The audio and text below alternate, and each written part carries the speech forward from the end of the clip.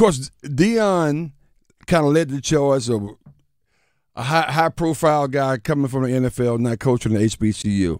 Mm-hmm. And we found out, less than a month ago, Ed Reed is the next shoe to drop there, right? Mm-hmm. Yep. Don't forget about Eddie George. Eddie George. Yeah, that's a good point. Yeah. So others really started to fall suit. Okay. But the reality is that what Deion did, he brought what he knew he could bring. Yeah. Right? What he knew it would take to break through the, I won't call it the monotony, but to break through the noise, the traditional noise that's kind of held HBCUs back from really making it to the mainstream. Right. Ed Reed has been criticized where he had to actually come out and apologize, and we can't play the clip. There may be some clean ones out there, but we'll deal with that later. Where he came in and went hard, extremely hard. By the way, you're going to Bethune-Cookman. Bethune-Cookman University, right? Yeah, coaching at Bethune-Cookman. Yeah, he apparently he ain't signed yet, but he's getting ready to sign. So anyway, he went and surveyed the school. Wait a minute. Go ahead, Reed. Apparently he had.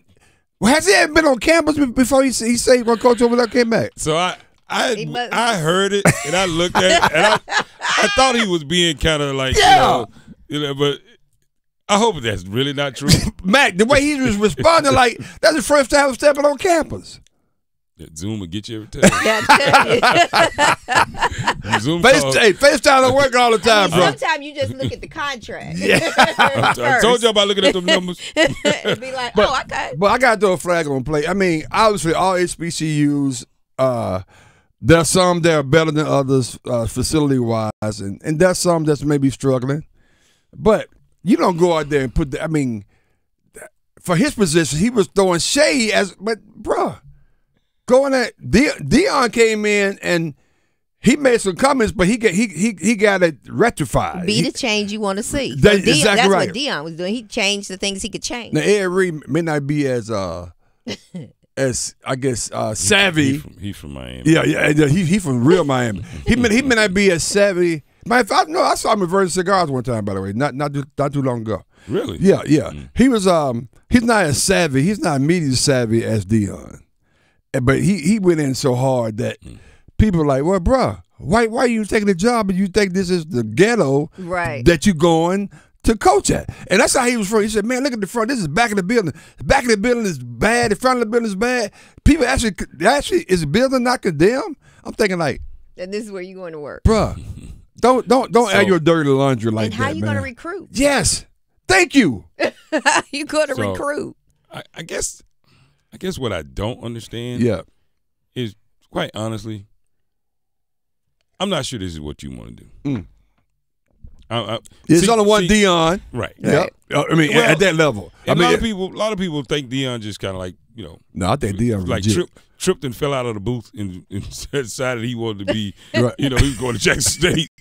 like the program, like a lot of the people that's on the staff at Jackson State University, that were on the staff at Jackson State University. Yeah. A lot of those people are people he brought with him from Texas, from the teams he had there. Yep. So one of us was academy they had there. Right. So he's been coaching in that academy and his own team. Yep. Right. That's right.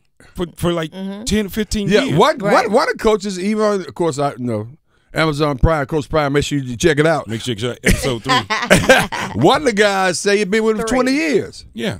Yeah. Yeah. So, the young lady that she started coaching the dance team. The cheerleaders. Right? The cheerleaders. She's been there. She's been there when they was in Texas. So she grew up with Shadua and some of the other kids, some of the sick kids. Okay. So it's different, right? Yeah. It's different. I didn't understand. Like Eddie George is a football guy. Yeah. I mean, a true football guy and an educated and a lesbian, by the way. Yeah, he is. For those of you that don't know, he's an actor. Yeah, he's an actor.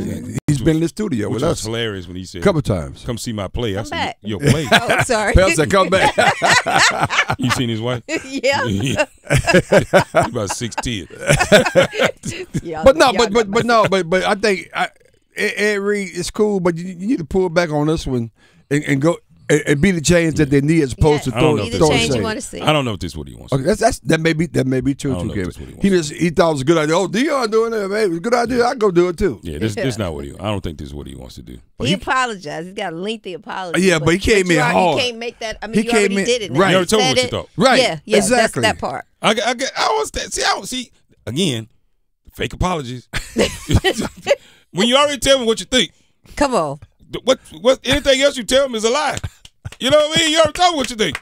You see what I'm saying? I mean, it's just I just don't get the fake apologies. Rebel came back. Oh man, I don't understand. You told me what you thought. You told me what you think. That's right. The king he didn't know. He didn't know what the guy said the other day. What did the minister say yesterday? He didn't know Joseph. That's what it was. Anyway, hey, Dion Reese came back. Pass on somebody.